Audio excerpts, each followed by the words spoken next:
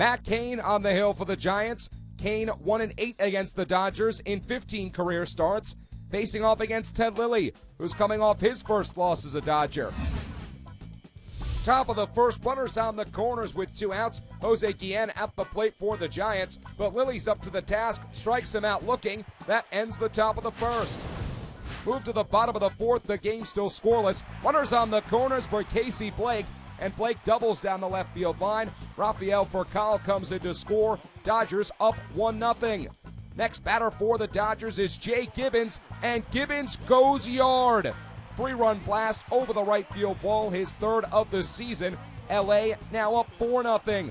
So we move to the top of the 7th, same score. The Giants trying to come back. Leadoff batter is Buster Posey, and he gets a home run of his own. Solo shot to left. It's now a 3-run game.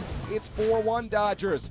Top of the 8th now. Leadoff batter again. This time it's Edgar Renteria, and he gets a home run down the left field line. His third of the season. It's now a 4-2 Dodger lead. That'll be it for Ted Lilly. Octavio Dotel comes into the game for the Dodgers. The next batter for the Giants is a pinch hitter. It's Pat Burrell, and Burrell goes yard as well. A third solo home run for the Giants. Burrell's 15th of the season. It's now just a 1-run ball game. So move to the top of the 9th. Jonathan Broxton trying to save things for the Dodgers. Runner on first for Juan Uribe. He hits it hard. He hits it deep. Out of here. That makes it 5-4 Giants.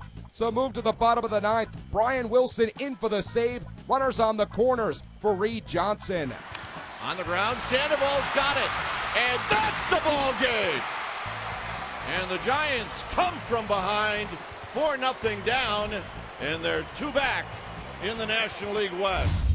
The Giants take this one 5-4. So Cain takes a no decision, but the Giants still 8-2 in the last 10 games that Cain has started in. As for Ted Lilly, he's now 0-1 in his last 2 starts after winning his first 5 decisions with the Dodgers.